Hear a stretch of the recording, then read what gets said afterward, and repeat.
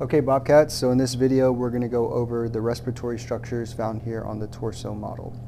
So the first thing I'll point out is the hyoid bone, which is here. You also have the thyroid cartilage. So what's found on the thyroid cartilage is the laryngeal prominence, so this is also known as the Adam's apple. Connecting the hyoid and the thyroid cartilage is the thyrohyoid membrane, that's number 2.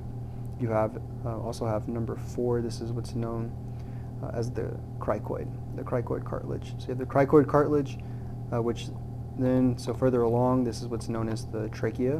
So you have the trachea coming down. And then, so now let's look at some of the external organs here. So you have, first off, this is the right lung, this is the left lung, and then you have the 3 different lobes. So superior, middle, and inferior lobe, and then you have the different fissures. So this is the horizontal fissure, and then this one over here, this is the oblique fissure.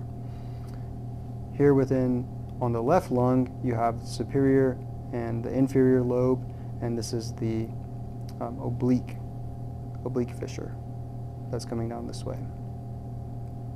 Another feature, you can look at this is the cardiac notch, right next to where the heart is. So then, if I take the lungs off,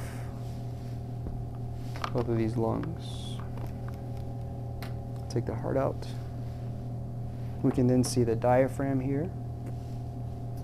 And then if we follow, start back here at the top again, we follow the trachea all the way down, and then it branches into the right and left primary bronchi.